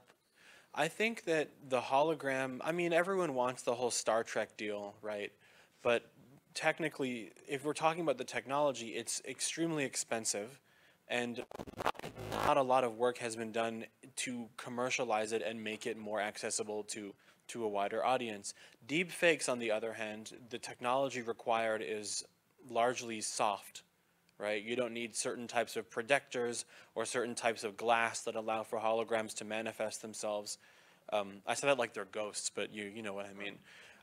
And so I think for that reason, among many others, deepfakes are going to be around. And I think that more attention needs to turn towards the danger of them. And I know that everyone likes to talk about the dangers rather than the benefits. But let's talk about Facebook, for example. All the boomers on Facebook who use Facebook to inform themselves of their political opinions and then vote accordingly.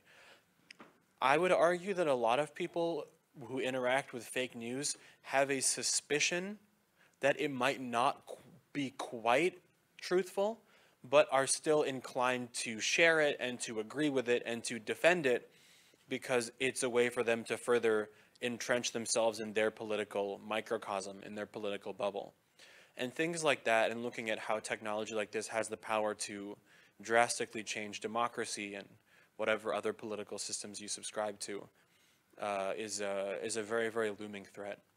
For those of you who are on TikTok and Instagram, you may have all seen those videos of Joe Biden, Donald Trump, and Obama playing Minecraft, right? You guys know what I'm talking about? Yeah. Where they've all got the headsets on and you can hear their voices and everything, saying things they wouldn't normally say.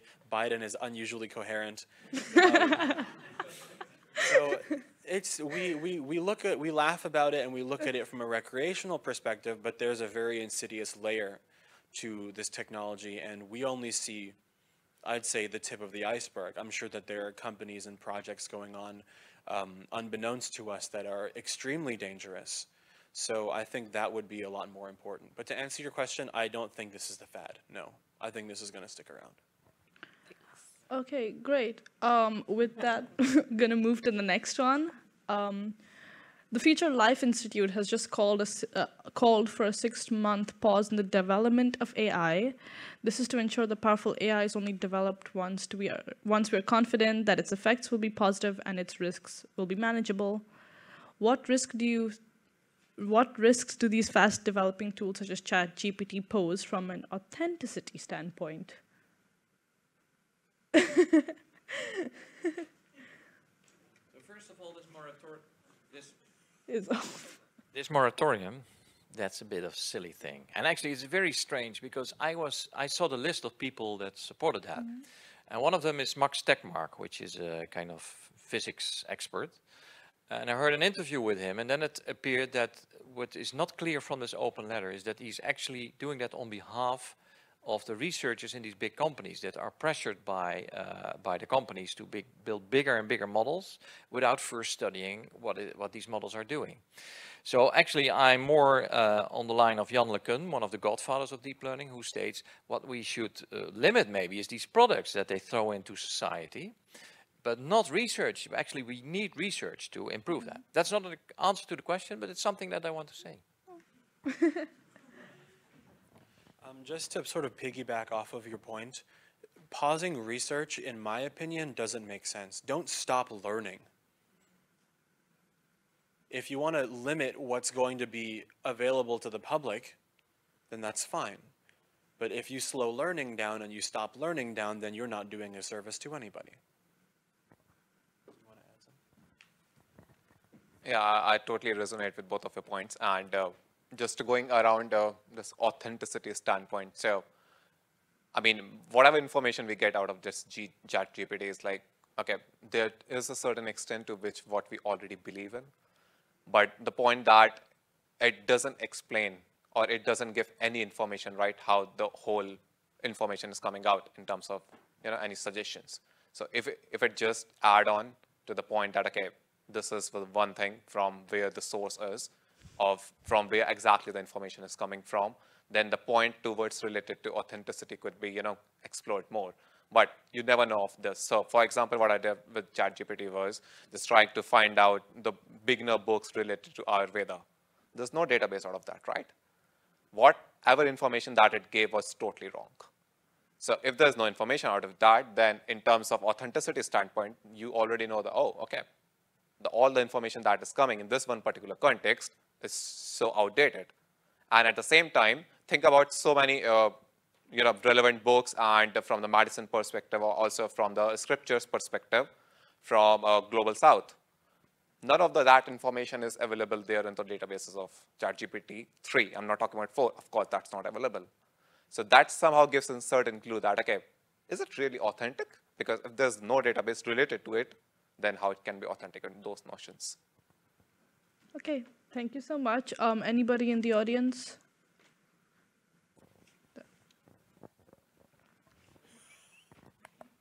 About this question of authenticity, I think the loss of an agreeable, authentic reality is one of the things that we can all agree that deepfakes have the power to do.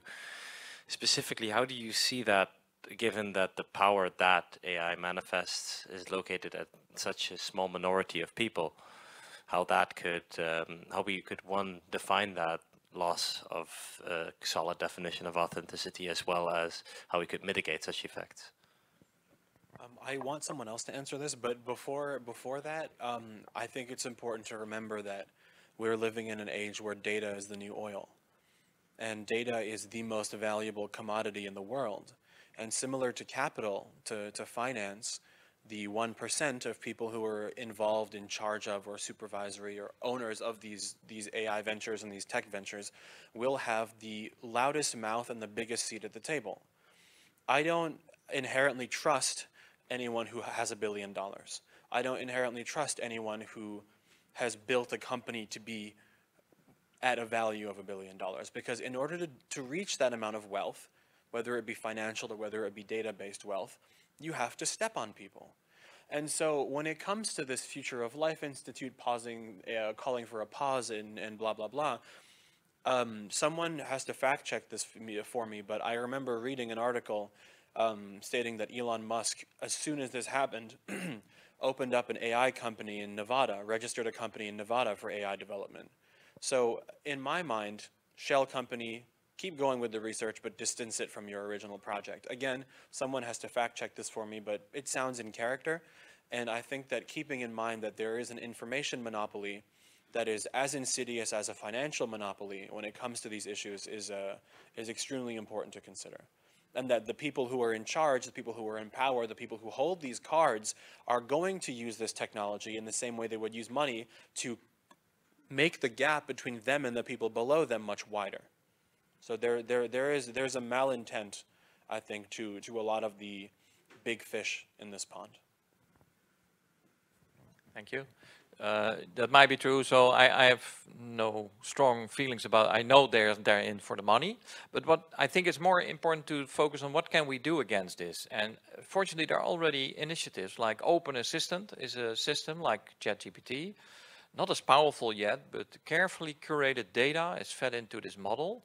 Although they rely partly on Llama from Meta, but there are initiatives where more open approaches to these systems are being developed. And one of the good things is that although GPT-4 is not entirely open, the innovations that they used are minor. I think that's a few years and we have similar systems that are openly accessible. I think that's the route for Europe or the Netherlands to focus on. We somehow have to get rid of this dependency of these big tech companies for the reasons just explained. And we have to focus on a more solid approach. So one of the reasons that we have GPT-4 is the Wild West approach of the US and the people there. But actually, in the long run, we need more reliable systems. And that requires a different approach. And I think Europe and the Netherlands can contribute to that. So I'm a bit optimistic with that respect. Okay, great. And now we have the last statement. Discrimination has been a problem in our society for hundreds of years. Even today, racism and discrimination against members of the LGBTQ+ community are extremely prevalent. What is the role of digital media in worsening or bettering the social issue? Now, the reason why we've added this is because I feel like you can add up a lot of different things that get together in terms of, oh, like propaganda that's made just to push a certain agenda by, like, for example, the Republican Party in the United States. And yeah, there are many examples I could give about this that do relate to the authenticity and just non-authentic things posted on social media or any digital media. So yeah, that's kind of the basis of this. So I think that actually it's making our society better, because for the first time we can make explicit where these biases are. And one of the good things about GPT-4 is that it was an analysis by Microsoft people. Of course, there's a commercial link, but at least they looked for biases in these systems. And it was surprising, well, actually not so surprising to see that these systems that are trained on all this data from the internet have huge biases with respect to gender, etc. So I think for the first time we have systems that are as racist and biased as humans, but now at least we can pinpoint where it is and even intervene with it. So you can also reverse it. I think many of these discussions have a hidden assumption or implicit assumption that AI systems are autonomous, but they're actually very sophisticated statistical models. So they reflect our society, all the good and bad things of society. Actually, on the foundation models that at the basis of GPT-4 and other systems are terrible. They are fascist, they are racist and whatever. The contribution of OpenAI was to keep them in place by training it with 40 people. And I don't know who these people are and what they did, but they tried to make the system more behaving. So I think ultimately, that's another thing. In Europe, we could focus on systems that are analyzed and where you remove these kind of biases, which might be more complicated than we think, because we have different cultures and different viewpoints. So I think, again, that's why I think technical people are not the only ones that should be involved. Also, people have more understanding of cultures, politics, etc. Okay. I want to preface this by saying I'm not a technologist, I'm a legal academic. And as a legal academic, whenever anyone asks me a question, my answer is always, it depends. And it depends on a number of things. And you know, I use this phrase to a point where students gifted me this plaque that just says, it depends on it, which is in my office. But what is the role of digital media in worsening or bettering this social issue? I think this can go one of both ways. I certainly think that on social media, well, I'll use social media as a subset of digital media, it is much, much, much, much easier to find yourself in a microcosm. And there was a study done not too long ago where these academics wanted to see how long it would take for TikTok to lead you into the far-right pipeline. So this is like the whole Ben Shapiro, you know, Andrew Tate, Tucker Carlson, Candace Owens kind of, again, to use America as a yardstick. I really shouldn't be doing that. And it took 200 swipes on TikTok. 200 interactions on TikTok, and you were in red Republican territory. And so I think social media does this amazing thing where it allows you to find communities of people that you would never have previously had access to. For example, I have two very strange hobbies. One of them is Rubik's Cube solving, and the other one is bird watching.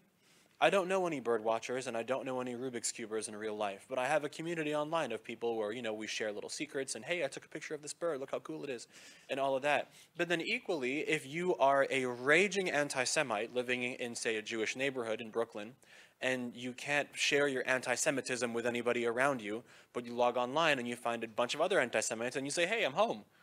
So I think that in that respect, social media and digital media are both extremely good at reinforcing this discrimination and are also very good at, in some respect, bleeding into each other. And I know people whose social and political opinions have changed wildly for the better, in my opinion, which is a little bit more to the left, by virtue of social media. They'll be exposed to a newscast clip or something like that on TikTok and say, hey, you know, I never thought about that before. And then they'll go down that rabbit hole and realize, oh, wow, I was wrong about a lot of things. So I think that, again, it depends very much on how things are used, and that all my answers to questions like this end up boiling down to education. I don't know if there are any gender non-conforming people in the audience. I won't ask you to identify yourselves, but how many people sign up for things online and when gender pops up, it says male or female? And weirdly, male often tends to appear first, even though female is first alphabetically. So there's two things happening here. One is the assumption that men are going to always come first. And the second is that, oh, anyone who is going to subscribe to the service is either male or female, and they don't take into account intersex people, trans people, non-binary people, etc. Education will, I think, in the long term, prevent these sorts of things from happening, or at least reduce the number of occurrences, because if someone is well informed about, say, LGBTQ+ issues, or about cultural issues, or religious issues, or political issues, they will be designing systems in which these biases do not at least manifest themselves as overtly and as aggressively. So I think the answer to all of these questions is always education. Actually, I answered the wrong question. Because I now see, and because what you said, it's digital media, and what I said was in response to AI. For digital media, this was already identified in 2009. This is a great danger, the dangers that you indicate. I think we should be very worried about that, more than about the AI hype, is what the digital media is doing to our society. So, okay. Just want to say that. I totally resonate with those points, as I mentioned, and you as well. And I think at the same point, when we're talking about worsening or getting it better, I link it from one of the personal stories. So in terms of the part which is better, so the part which related to the chatbot which was introduced by Microsoft on Twitter, it got just fired off after 24 hours, right? Before even getting to know more popular. So that was like, okay, many people came in together. That was like, okay, it's somehow raising those issues of culture. It's raising the issues of sexism and other things on the top of that. But what happened behind was actually with the people, right? So I know a friend who actually worked on that project within Microsoft in Seattle. So his whole team of 15 people got fired off. But what happened with that? It's the technology and it's not the data that those people worked upon. They just work upon the algorithms, right?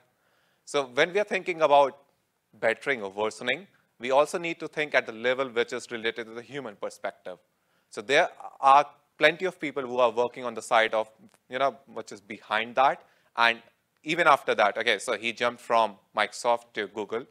And what happened with Google of this responsible AI team that they had? So it had to cut short from 100 people to only 15 again. So it is happening at that level that the companies do not want to explicitly talk about that. But when it happens on social media, they're like, yeah, we are the first one to interact with that. And we do not want any biases, going around there. So it's a two-way approach. But what happens on the ground level, it sometimes just end up in the news reports and stories. So we also need to think about that. Okay, great. We are going a little over how much I wanted us to. So is there anybody who really wants to ask a question? Okay, that one person, and then we will wrap up. Okay, so first of all, thank you for the lectures. And then, because we have been talking about authenticity, right? So we're talking about like new AI technology and what its effect might be for us to like facing the problems of kind of to know what is true or not in the future. So what do you see of the future of fact checking? So will there be any like new technologies developed in the future specifically to like fact checking all the informations? Haroon is crawling into a cave. There is somebody coming to the rescue. It's Elon Musk. Seriously, Elon Musk wants to build a company called Truth AI because he was one of the funders of OpenAI, and he's very frustrated about the fact that it's not so open anymore. But he's a bit naive, of course. But I think fact-checking of the future requires thinking about new institutions. That we used to have respected institutions. When I was generating some questions or some answers on GPT, I found things that I thought this is not true, and I checked it on the internet using trusted sources. But you really need to know as the public what are the trusted sources. I think that's where the future is, not truth GPT. Don't trust it. And just to add upon those parts, so the fact-checking thing, how it is actually happening is, I think the annotators, especially from the Southern Africa region, and the people getting really less paid for that. So they are the one who is annotating in terms of, okay, is this a real fact or not, based on certain information available from the official websites, right? And do we really need to have that bigger database of the people just to have the fact-checking approaches? Or I think the better solution is just to have the institutional reforms. So those are the key things that might be able to play a great role in this. I'd like to add very quickly, because I know we're out of time, that I'm not going to do that whole Trump administration alternative facts, this fact is my opinion. I'm not going to do that. But we also have to consider that the platforms that we use may be informed in some way by the political agenda of the people that run those platforms. And a very good example of this is the Israeli-Palestinian conflict, and how Palestinian and pro-Palestinian sentiment is often smothered or shadow banned or in other ways restricted on platforms like Instagram and Twitter. And I'm very aware that this talk is being recorded, and now this is a matter of public record, and I'm going to have to defend myself probably many years when I say this. But Bella Hadid, for example, who's a model or influencer of some degree, posts a lot of pro-Palestinian stuff, and sometimes she gets ghosted or she gets shadow banned or her content is smothered, and this is due in large part to the way that a US-based company will see things that are pro-Palestine, because the US has always aligned itself as being Israeli, pro-Israeli, and Zionist. And so things like this are going to inform and influence what is allowed to be perceived as truthful. And I think that's something we also have to keep in mind. I'm not saying that, I could walk into this room tomorrow and say the sky is green, that's my opinion, it's also a fact, because it's a fact that it's my opinion. That's not what I mean. But the people who pull the strings and the people who are in charge of these massive companies who have these massive amounts of influence and also in so many ways deal in gross quantities of money will have a stake and will have a say in what they allow to be disseminated and what they allow to be spread. So I think that's something that has to be kept in mind as well.